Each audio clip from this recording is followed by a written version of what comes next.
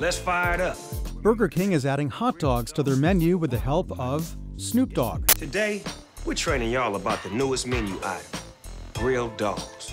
Hot dogs grilled to perfection. These internal training videos feature the rap superstar along with kitschy showbiz fixture Charo, showing Burger King employees how to prepare the newest addition to their menu. Repeat.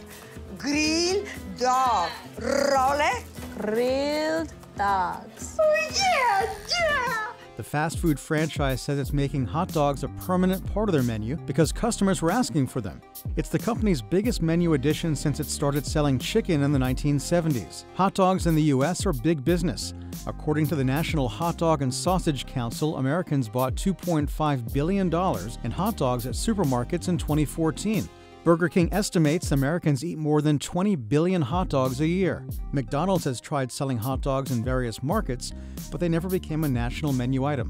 Burger King will be the largest national fast food chain to offer hot dogs as part of its permanent year-round menu. Where my dogs at?